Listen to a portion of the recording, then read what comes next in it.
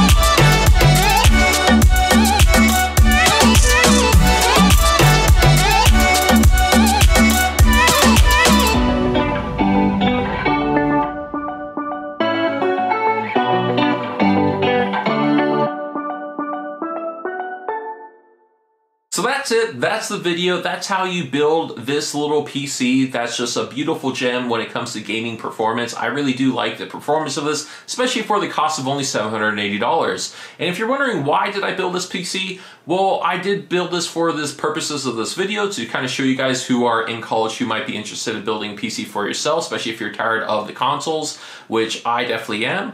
As you know, I have a PC behind me that's an absolute beast, so having this is absolutely useless for me. And the reason why I built it is to make this video and also to do a fundraising drive at my school. We're going to be raffling this off to one lucky student. Basically, it'll be $10 a ticket. I know that doesn't really apply to you guys at home, but I'll just let you know why I built this. And so it's going to be $10 a ticket, and I'm going to raffle off, and all proceeds and basically everything, including the cost that I spent on this machine, is going to be donated to St. Baldrick's Foundation, which is a cancer research for children.